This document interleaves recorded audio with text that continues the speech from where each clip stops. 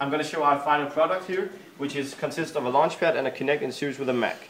You can see here this is a mapping of our buttons. Each button does play an individual sample we have preloaded into it. As you can hear here, the different samples we have on a row.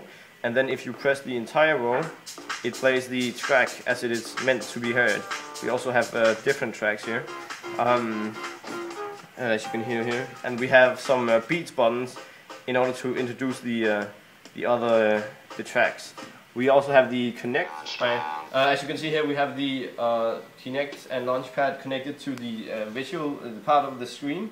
You can see the left one just shows where my hand is tracked and my skeleton or my outline, and then we have the live feed, and we have the Launchpad visualization. As you can see here, it shows which track is being played, so I don't have to look down at the Launchpad in order to change the sound being played.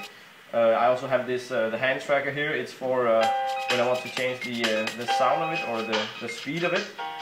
As you can hear, it changes the speed of when it's played. I can play it fast or slow. I can also change the volume in this side of it.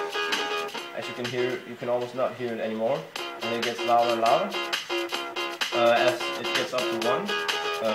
And then we also have a beat track to the hand, so if I move it quickly, it's going to play a sound that is also affected by the speed and volume controls.